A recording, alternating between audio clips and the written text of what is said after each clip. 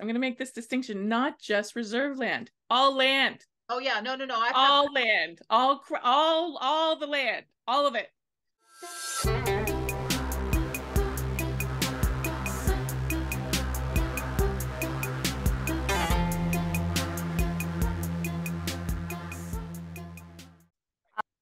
Just going to my website, just copy of the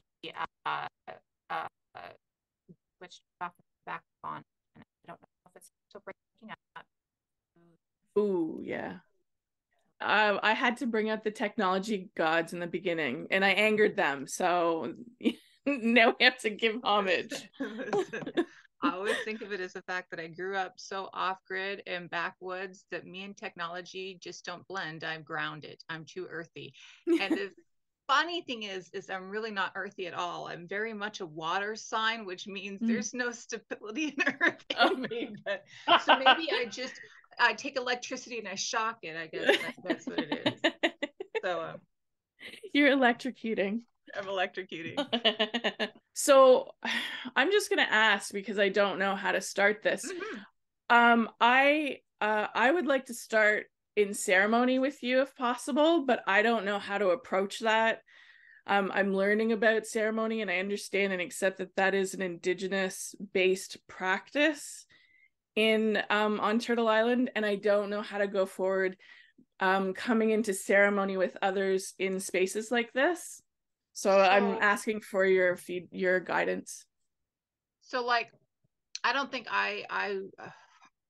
none of my ceremony would be Turtle Island Indigenous anyways, because I am so intersectional that I can't, there's maybe two things on my altar that I can tell you come from my Turtle Island indigeneity, right? Like I have an abalone shell on my altar, and I have, she's on TikTok. She's one of the most badass warriors I know. Casca made this for me and gave this to me when we were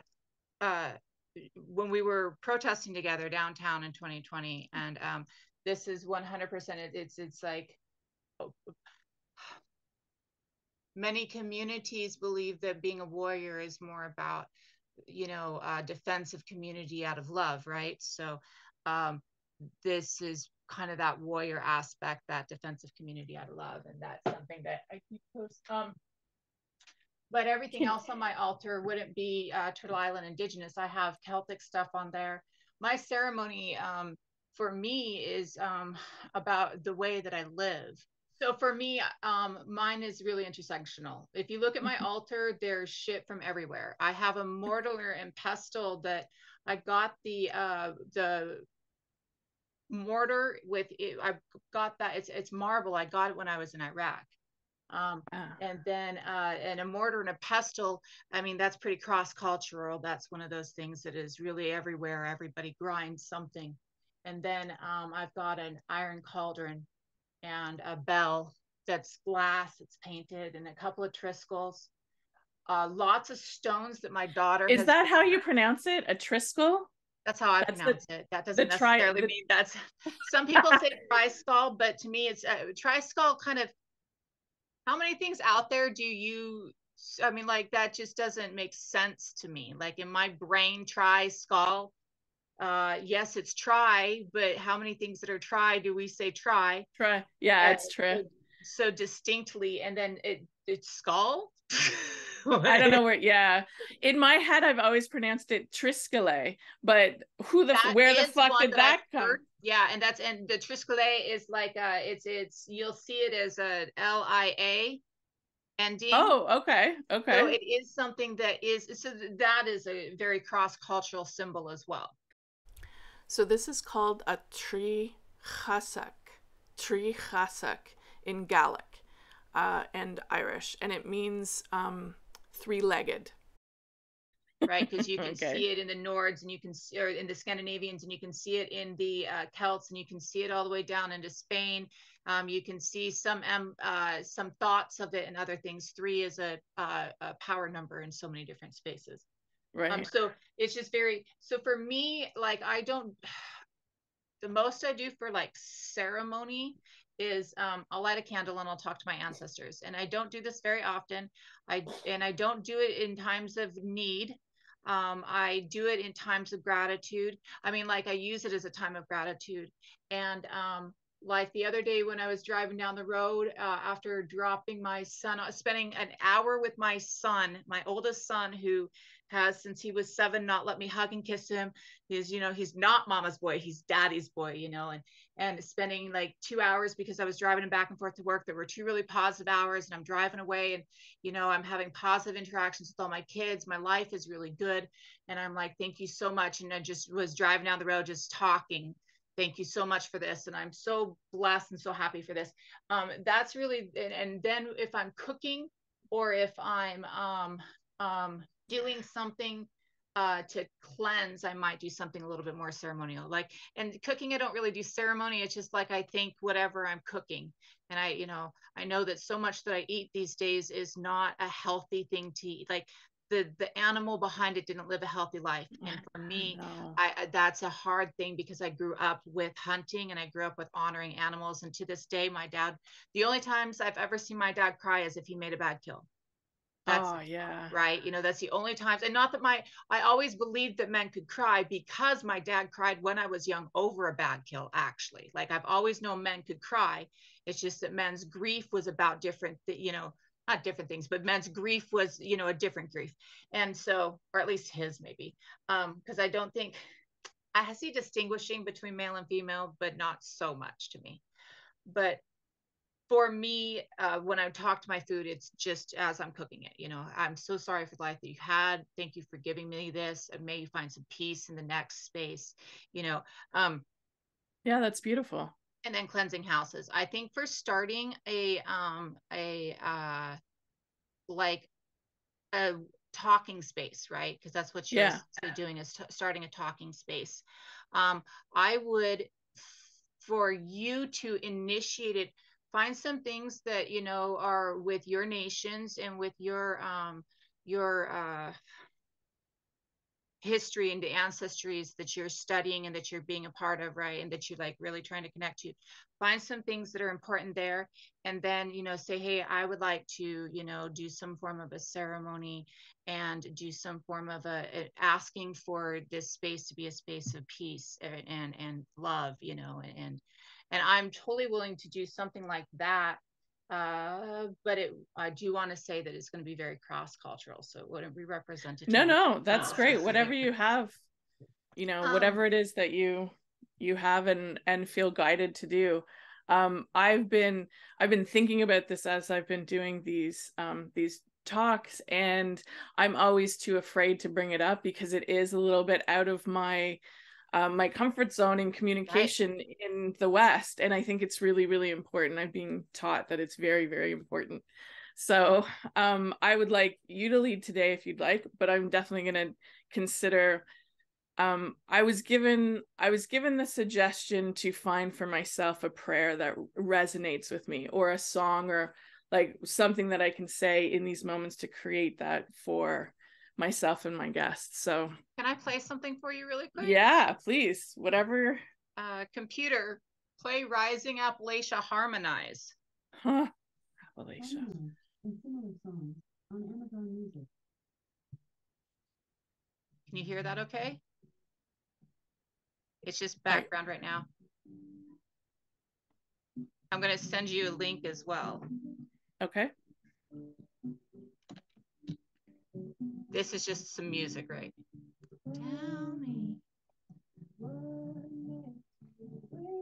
This is a song that it's a song for lovers, but it is also a song done by Rising Appalachia is a sister pair that was in Standing Rock. And this song is about meeting together and speaking together in a, you know, a space of joy and a space of harmonizing, right? Nice. Yeah. Conversation of harmonizing. It might be something that you could, like, you know, maybe play in the background as you're getting started, or, you know, bring some of it into it. If there's it might be a song that really resonates for that. That's the YouTube right there of it so that you can watch it if you want. And they have a lot of beautiful music. Their music is prayer for me. Like I'll walk through the streets singing their music, having it full blast on my earphones, because I can't handle being out in public. And so like, or like when the worst moments of my life are going on, they like make it to where I can function, because it's all about being there's a song called Resilient, actually, and it's all about being resilient. It's all about uplifting in the message. So you'll like that. That might be something that works for that for you. Great. Thank you. I'll definitely check that out. Okay, did you want to do anything? Honestly, whatever you feel guided. I don't want to pressure you. I kind of dropped this on you, like. No, you're fine.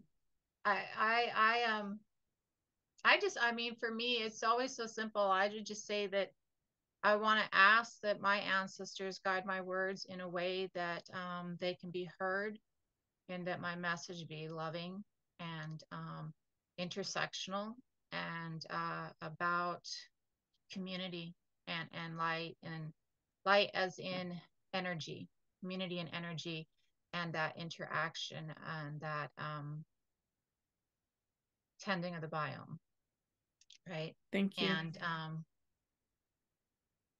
And that I'm very grateful always for these opportunities to be able to have a conversation with somebody, to be able to say the things that are on my mind because somebody's asking me questions about them, and to be able to articulate them better. And I'm very grateful for those out there who are constantly and consistently working towards community, a broader sense of love of community. And I think that things like interviewing people and trying to spread these messages more from as many different perspectives as possible is a very powerful way to do that. This is the second time I've done one of these. I felt that the last time was extremely beautiful and powerful as well. And I think that that desire to uplift and bring knowledge to everybody on a level that isn't out there is really powerful to me, and I'm very grateful for that. And may my voice just bring as much healing as it can and as much understanding as it can. Thank you. Yeah. Thank you. What I've got started for my song or prayer, whatever this is that I'm doing, is Miigwech merci tapadlat gormila machigat. Just basically just thank you, a million thank yous in Ojibwe, French, Gaelic, and Irish. Are you using this in part as a connection journey as well? Is that what the intersectional kind of conversations are for you, as a reconnection and this is where I reached out to you, is because you were instrumental in leading me towards educational sources to help me along my Celtic reconnecting journey, which has been life-changing. Yeah. And necessary. And so that's been happening. It was the Peter Beresford, the Druids. Yeah. That was beautiful. And I've gone on from there, and I'm still learning. Obviously, I'll be learning the rest of my life about this, but it's also brought me to being reconnecting Celt on Turtle Island. Like, that's really integral for my own path, that my rooting has to take place on Turtle Island. And because of my deep resonance and connection with land through culture, through reconnecting, I'm coming to the doorway of reaching out to Indigenous knowledge keepers and people who are open to teach non-Indigenous about being here on Turtle Island and what that means in form and in spirit.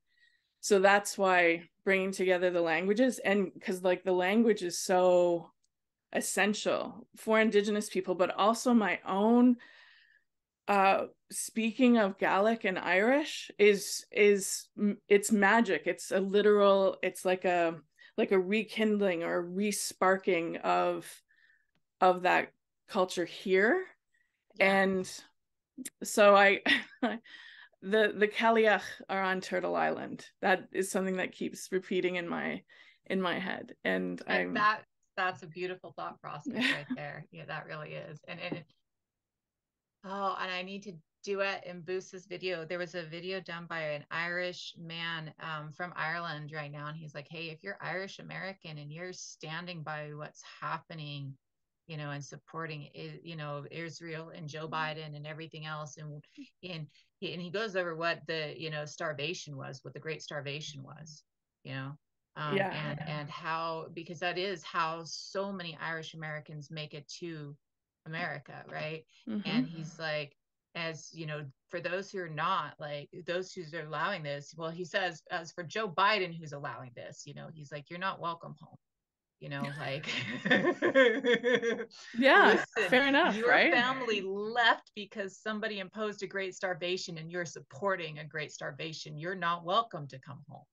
And I think that there's just this power in this understanding that we don't have the same traumas. We have similar traumas in some spaces, right? You know, colonization has been enacted in much the same way across the entirety of the globe because of the fact that colonization starts in one space and spreads out. The idea of it starts in one space and spreads out, really. But colonization, and the reason that we have similar is that the Samis, the racism that is inflicted upon the Sami and the genocide that's inflicted upon the Sami was led by people who were talking to and interacting with the racism committed by the people in the United States and the genocide committed by the people in the United States against the Indigenous people here, interacting and going, well, this is how my racism is. Well, this is how great my racism is. You know, this is what a head I am. This is how much I've misunderstood the thought process of love, you know, and so there's similarities because they're all interacting and going, well, this is how I'm doing it. So understanding that racism and, you know, the structure of othering that has been kind of cross global and kind of brought out in this need to suppress and this need to keep down is committed everywhere in this genocidal action of trying to just stomp out entire groups. And what's happening, you know, in Palestine, it's definitely that at this point, right? Yeah, 100%. Seeing if you can go back far enough, you can see within the Celts how the colonization there happened and how the genocide there happened, right? And you don't even have to go back that far sometimes. If you can take the understanding of the earth connection, animistic connection, biome connection that the Celts have prior to colonization, right? And prior to Christianization, and translate those roots into a new land, you can, and I've often had people actually state this, I've heard elders state this before, you can indigenize yourself to space, right? Because many of the epigenetics that you're going through are the same epigenetics or similar epigenetics, right? Trauma doesn't affect anybody the same, and not all the traumas are the same, right? But similar epigenetics and similar understandings, right? So I think that's, for me, it went the other way. I was, because I was raised with an Indigenous culture, and my first memories are like elders speaking, and my first understandings of how the world worked was an animistic understanding of it from a Turtle Island Indigenous perspective. It wasn't until I was 12 that I shifted Indigenous communities from the one that I was not biologically born into, but literally born into, and a part of, into a new Indigenous community that I was told for the first time that I wasn't Indigenous, because up until that point, I was Indigenous. That was the only thing I knew of myself as. And when they started calling me a Cherokee princess and telling me I was a pretendian at 12, my first inclination was I can't cause harm. I knew what a pretendian was. So, I can't cause harm. I can't do harm. And I'd always looked for all of my ancestry because that's how I've been raised. So I dove into the Celtic ancestry. And I dove into the Celtic ancestry from that Indigenous thought process, like knowing what the Turtle Island Indigenous thought process was because I had grown up in it. When I looked at the Celts and their colonized life, right? It was a look at it through the eyes of being Indigenous. So I could honestly, I really only saw the indigeneity. Like and it doesn't mean, I've been very careful, especially later in my life, to make sure that I'm distinguishing what is Turtle Island Indigenous versus what is Celtic Indigenous. So I'm not crossing those, and making everything pan-Indigenous. But looking at it first through Indigenous eyes, it's like I remember reading about, I remember watching The Craft. I'm a child of the 80s and 90s. Right? So am I. I remember that too. And hating it every step. Because all I could see was that's not right. Like, that's not how we interact. Like, that's nothing Celt about that. Like, and like people having like the witch's Bible and that for me is just over the top weird. I've actually had people who were Satanists and heard that I used to say Wiccan. So, and I would say I'm kind of Wiccan, but really I'm kind of before that. Like, it's deeper for me. It's always, and I've always had to clarify, yeah, I'm Wiccan, but it's more connected than ceremonial. It's more like dug in than I call the four corners, That's exactly how I feel about that calling the four corners thing. There's an experienced lived connection with land that happens through this. Like, yeah. Well, and for me, and I think that it's an important and integral distinction that I would want people to know and understand is we look at it as a land connection, but it's not just the earth beneath us.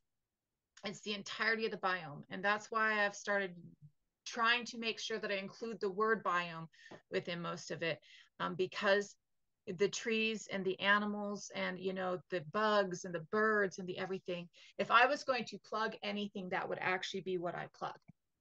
So I wrote a book. And that's why I was like, I can plug the website, but I wrote a children's book that goes over this. Oh, We Are We. Yeah, nice. And what it is it talks about being the connection to the biome. The last couple pages, my space in the biome realized in the care I provide, knowing each spark of energy, nutrient, song that goes missing is felt to the depth of me. For I am us and us is me and we are we, right? Beautiful. It's about not just it talks about growing your roots down into the soil beneath you, like from the base of your spine. It goes into, it's basically grounding and centering for smalls. And nice. So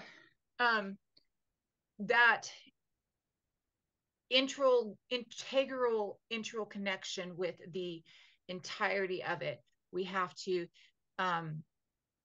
get back to, I think, for me, is where we really, because so many people don't see it as existing on its own level of existence, right? Yeah value in its own beingness, as opposed to how it can benefit or profit humankind. I absolutely agree. For me personally, I think that the one of the biggest problems is the cutoff. Like when Celts immigrated to Turtle Island, there was enormous cutoff, and it didn't just start here, but by God, it really got finished off here. They thought, woo, we can come here and we can be Canadian or white or whatever identity they put on, and we don't have to deal with all of that stuff that happened. And because it fucking wasn't. Yeah. It wasn't ever dealt with. Like the Irish, and I mean the Republic of Irish, have probably done the best work at at least keeping alive the understanding of what happened, or maybe not. I don't know. There's this song by Sinead O'Connor called Famine, which was my first introduction to like the oppression of my ancestors and paying people to not speak your language and paying people to disconnect from culture. And when you disconnect from that memory, then you're traumatized, but you don't know why. Yeah. Do you know what I mean? So yeah. Anyway, I went on a big tangent there, but no, you're fine. You're fine. It didn't tangent to me. It was just a question. I would,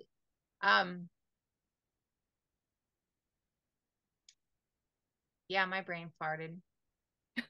That's cool.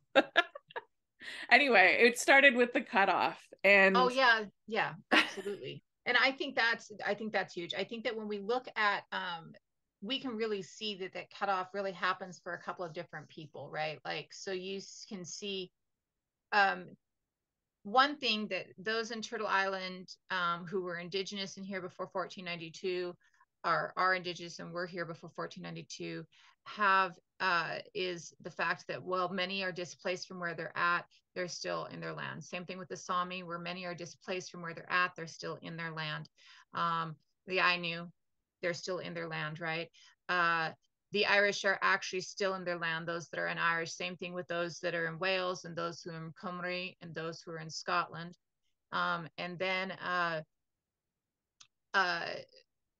you have groups that were literally picked up and transported, like those who are Black within the United States and Canada, or the Western Hemisphere, Black within the Western Hemisphere. And those who like the transportees, like the Irish, who, or and sometimes English, who were brought here against their will, like the Jamestown prisoners and stuff like that, the exiles. And, you know, then you even have this sense of cutoff in those who are brought over here, or not brought over here, but come over here of free will, trying to escape different things, or just for a sense of better. Even when you look at like the second sons who would come over here to try and get huge swaths of land because they didn't have it in England, you get people who are cutting off their history. You know, they're leaving their history behind, and they're leaving it behind in a hope for something new and better, right? And so in that hope for new and better, for many people, there is that, or for anyone who came over here in a willingness, there is that hope for new and better that gives them the ability. For those who were transported but not stolen, that was able to exist a little bit as well. For those who are stolen, of course, there is no hope for anything at that point.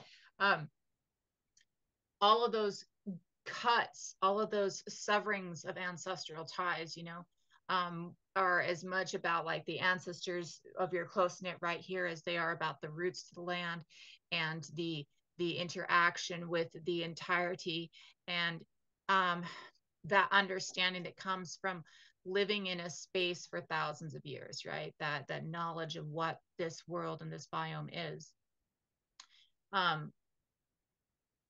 I think that we can all find new connection with new lands. I wouldn't speak to other people's ancestors. I would only speak to mine. We have to understand that connection to the land as, I don't want to say invasive species, because, well, we are an invasive species as a whole. Those who are seeking to reconnect are not that invasive species, right? They're those who are seeking to figure this out in a new rooting system, right?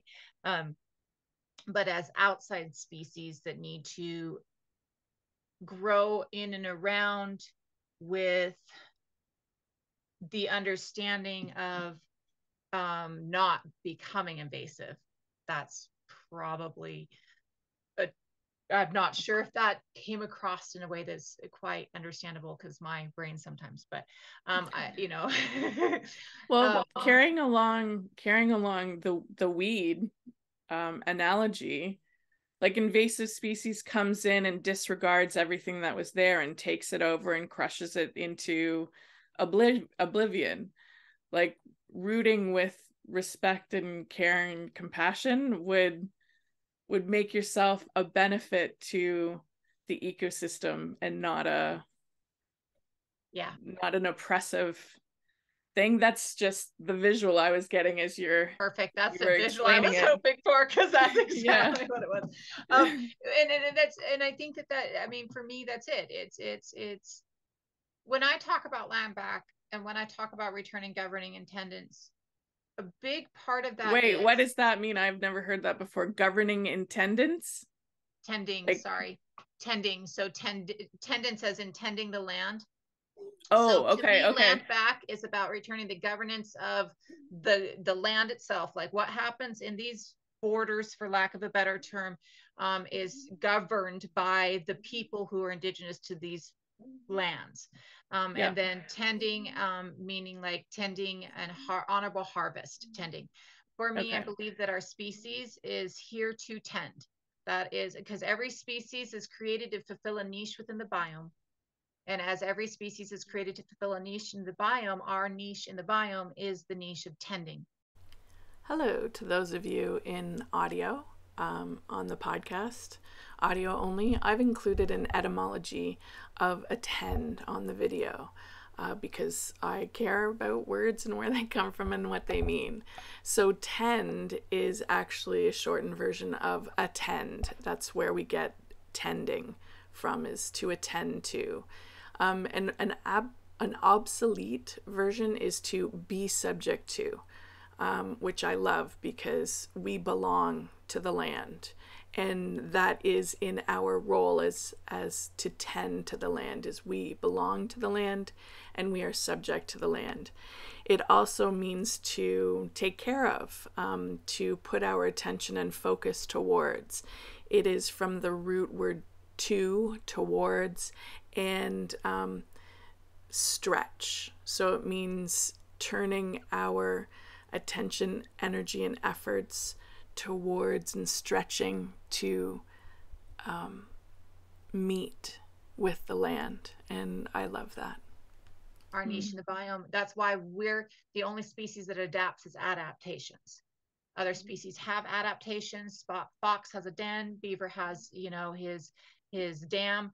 You see that crows, corvids, try to say two words at once, can make their own tools. There are other species that can make their own tools. We're the only species that takes the tool that we've made and adapts it further, right? Getting us from Homo erectus's first usage of fire to the computer that we're on, right?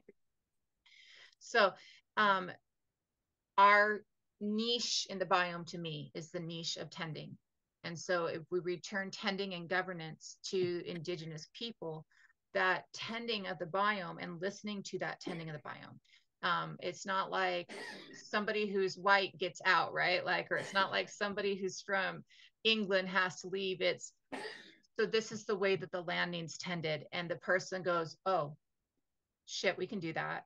Like that makes sense to me. Let me listen. Let me give honor to your knowledge of this space. Let me, and so it is all about learning how to plant your roots within the biome to build up the biome, right? To increase the health of the biome. And so that's exactly, how, like, that to me is the becoming indigenous to space, right? That to me is how you can take your Gaelic ancestors and come over here and, honor the people and honor, the space and honor the light and the journey there, right? I think it's important. I think that we should all be seeking that no matter what space we're in, right? We should all be seeking learning from the indigenous people of that space, how to better tend the land. 100%. And sovereign leadership, sovereign authority over land. 100%. And not just, I'm going to make this distinction, not just reserve land, all land. Oh yeah, no. Land, all the land, all of it. You didn't make the distinction for somebody who was running for president, and they were running for president on a Landback ticket. And I got asked to come in because they weren't listening. I got asked to come in and try and explain. And it was like, you do understand that when people say land back, they don't mean, because you could listen to this person talk and this person would talk about making sure that Indigenous people had control of their land, making sure of Indigenous people had control of their land. And it's like, do you not think they have control of the reservations? Like, Indigenous people have control pretty much within the reservations. Like, sovereignty is I mean, not always there, and there are problems and issues and everything else, absolutely, right? But that's their land. That's where they have sovereignty, right? What? Like, no, land back means all of it. All of it. Not just, you can take care of the one that I give you, but oh, it's all yours. Here you go. Let me step down as president. And I'm like, how can, if you do realize running on a ticket that says Landback, that the first thing that you have to do is step down. Like, that's literally the first thing that you have to do as president. You have to step down. Well, I'm not sure that Indigenous nations have complete control over their there are land some that don't, right? There are some that don't. I do know some that I mean, I've talked to people who are like, I don't know if you understand that we have sovereignty over our spaces. So I do know there are some groups or some communities that absolutely do, because they're adamant that they absolutely do, right? So I can't say that they don't, because I know that some groups do, but I also know that some groups have very little to none, right? Right, yeah. Or if they have any, it is a controlled any, right? Right. So well, I do know that there are communities who are very much adamant that they have sovereignty within their space, which is why I had to say it that way, because I don't want to discount the fact that there are communities who are very adamantly having sovereignty. I also know that there are communities who absolutely do not have sovereignty on any level, right? And, but I like that distinction, that it's all land. Like, I just think it would be I think it's simple. Sovereign nations, Indigenous and provincial, federal partnership. Like, that's. Well, and we have a map that shows us where our nations were prior to colonization. Right? There are plenty of maps out there that I have seen that shows us where every single, you can put in your zip code and find out what nation had control over the space that was their, not control, I don't like the use of the word control, had reciprocity with their biome, had what a great belonging to their space. Presence. It is not about control, and it is not about owning that space. It is about belonging to that space, right? So there, you can put in a zip code and find the Indigenous nation who belonged to that space before you came to that space. And if we can do that, and many are cross buffer zones, like there are, like they overlap, right? So those are no man lands. Not that they don't have tending and governance, but that they don't belong to a specific, or that it's not a specific nation's belonging. It's an intersectional space, right? Right. And it was very common and accepted for nations to share land. It was, no one owned it. We share this, of course we do. Indigenous people were constantly at war, and they had slaves, and they killing each other, and no, that's your fantasy. A. B. There are so many instances that show of Indigenous groups whose idea of war was to go out and hit each other with fucking sticks and get away. That's what counting coup is. There's no damage to the other party. The honor is, how fast can you get the fuck away, and do you get tapped back? Right? Interesting. And it is I run up, I hit you, and I get the fuck away, and nobody, you can't, I got free, clear, I got the tag in, right? And yes, there are absolutely nations out there that had violence. Yes, there are absolutely nations out there that committed horrors. Absolutely. You cannot look at any group and think that you can't look at the Indigenous nations of Turtle Island as a singular group anyways, right? Right. There's very pointed. And even then, you can't look at any race or ethnicity and see a group that is the same across all space, right? So yes, there was violence, but the violence was not like the violence that came, right? No. And nowhere near that. So you get a lot of that, well, it was just as bad, and it's like, no, No, it's not. And I'm currently reading Human Kindness by Bregman. And it's this whole investigation into, are we unique, like innately violent, you know, and it's just our nature and it just comes out. And he's finding again and again, the research is showing no. When you add land, property, when you add owning land and megalomanias like the kings, like you talked about, that's when you get violence. That's where it happens. The archaeological and I've been thinking about you so much while I'm reading this, because I'm like, oh, the archaeological evidence shows it starting between 10 and 12,000 years ago. We see a rise in violence. We have 2%, so we have roughly 2,000 finds, ancestors that we have from prior to 12,000 years ago, like that we found in the archaeological record, right? I mean, this includes like Homo erectus, Homo neanderthalis, and the early Homo sapiens.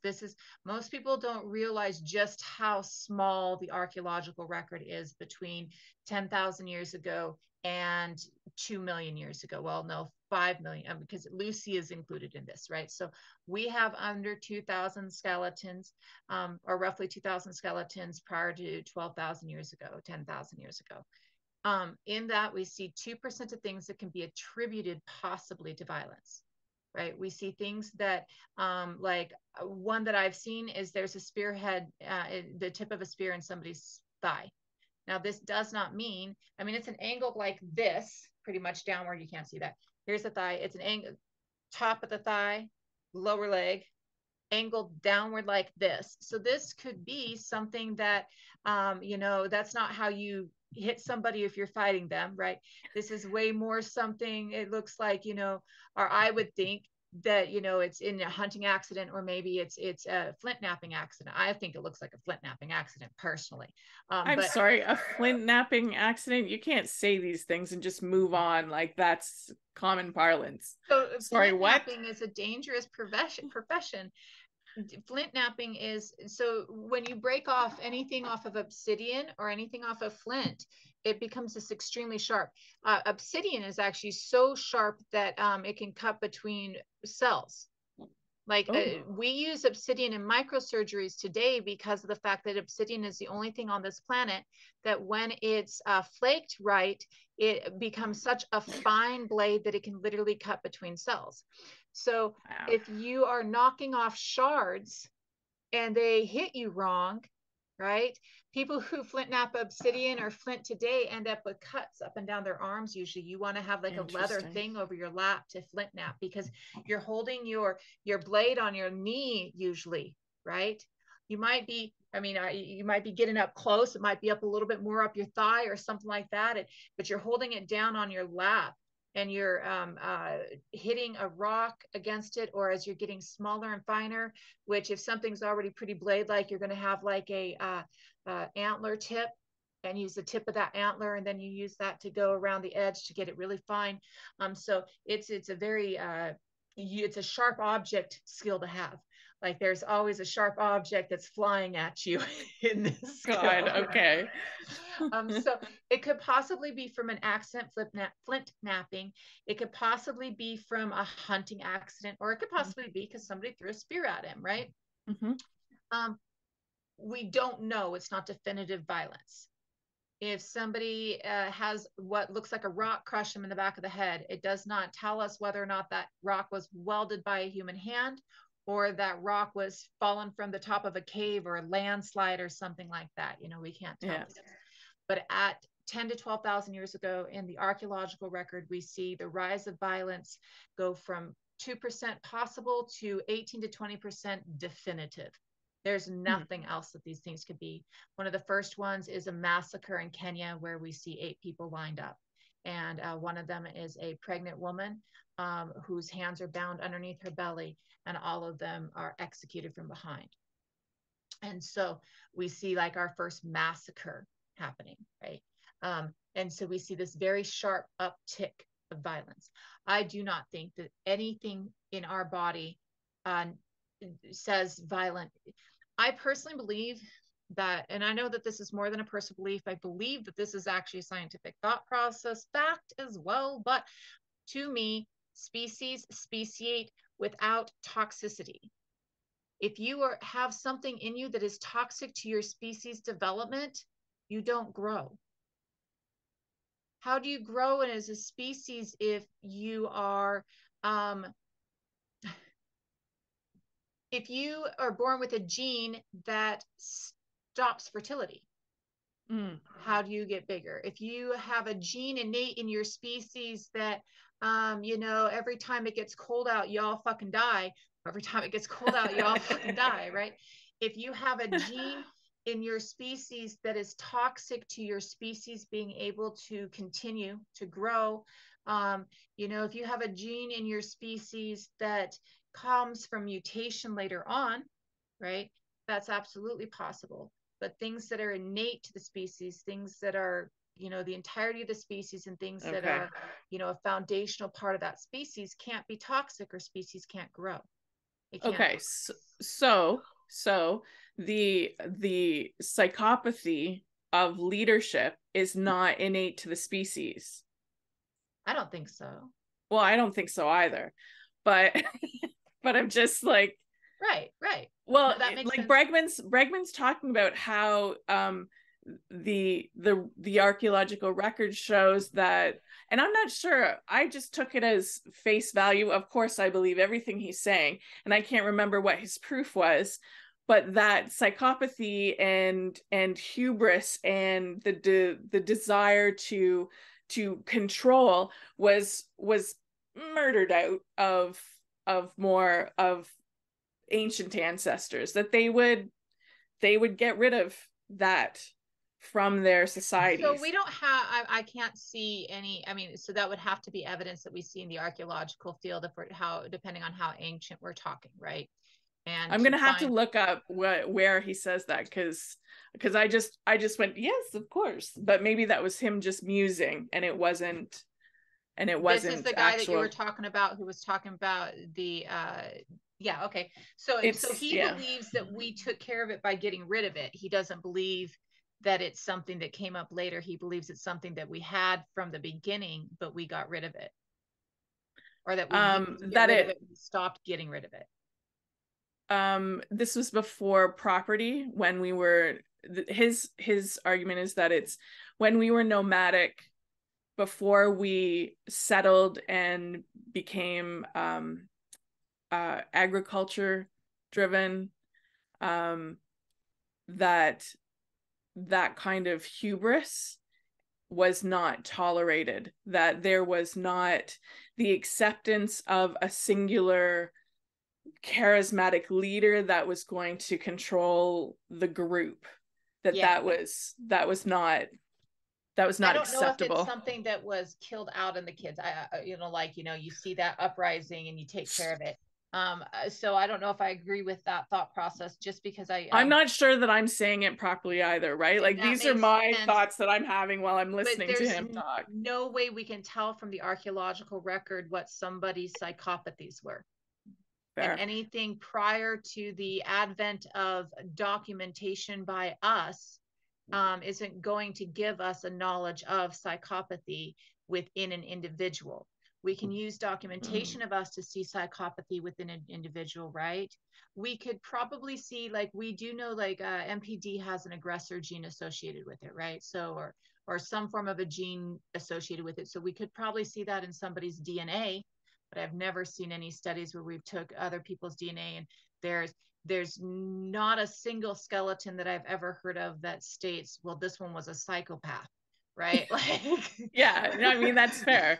That's fair. So we can see that in writing, but that would be ancient, right? And all writing that we have, that we've translated, comes from the after of settling, right? Right. So that's an interesting thought process, but I'm not sure if that's something I can see in archaeology. I tend to think more, and I do think that, yes, we probably would get rid of those who acted like that. I mean, if you're acting antithesis too, and it might explain why Sargon was floated down the river. Or maybe he, as an infant, was acting like a shithead, and they were like, okay, this one's a psychopath. See you later. Bye, God King, you know? So maybe, but I'm not for certain. I would say that for me, I think that biologically we didn't have it until, so I think that epigenetic trauma caused it.